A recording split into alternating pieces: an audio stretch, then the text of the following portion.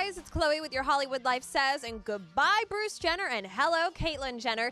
The July cover of Vanity Fair is officially here, and Caitlyn looks absolutely stunning. And actually, there is a behind-the-scenes video, two behind-the-scenes video from the Vanity Fair shoot shot by Annie Leibovitz, and we are going to show you some of that later in this video. But first, Katrina, can you give us a little bit of background about this top secret photo shoot? So in this video, we see Caitlyn Jenner, formerly Bruce, and she actually discusses one of her biggest fears about getting all dressed up. I was always worried you never wanted to look like a guy in a dress. You really have to look the part. You have to look very feminine. And Kendall Jenner had the sweetest reaction. Coming from the cover girl herself, this was just perfect. She retweeted the video and she said, "Now that's a cover." And then she followed it up with this tweet, "Be free, pretty bird." That is so sweet, and actually all of his children and stepchildren have been really supportive, including who she claims who has been the most supportive, Kim Kardashian,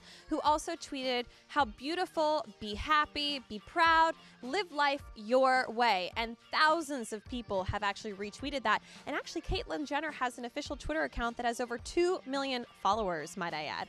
But Katrina, not everybody has been so supportive, right? That's right. There were some insensitive remarks. Specifically, Drake Bell tweeted and deleted, "Sorry, still calling you Bruce." Timbaland posted something as well. But what was really interesting was in the Vanity Fair article, Caitlyn speaks out saying she felt that Kris Jenner was a little more harsh and intolerant of Bruce as the show went on and she got more money. But this situation is definitely hard for the entire family. You know, there's two sides to every story, and I think we can't be too hard on Kris Jenner here. After all, she was married to Bruce for 23 years. They had a life together, and she really seems to have felt left out of Bruce's feelings and his transition to Caitlyn, and she actually cried with him on the special about Bruce that was on Keeping Up with the Kardashians. Now, she's quoted in the Vanity Fair article saying that from her point of view, Bruce was very hard to live with in the last couple years of their marriage because he was so unhappy. And here's what else is really interesting. Caitlyn has revealed that she loved the name Caitlyn since the 80s. And when she was first thinking of transitioning then,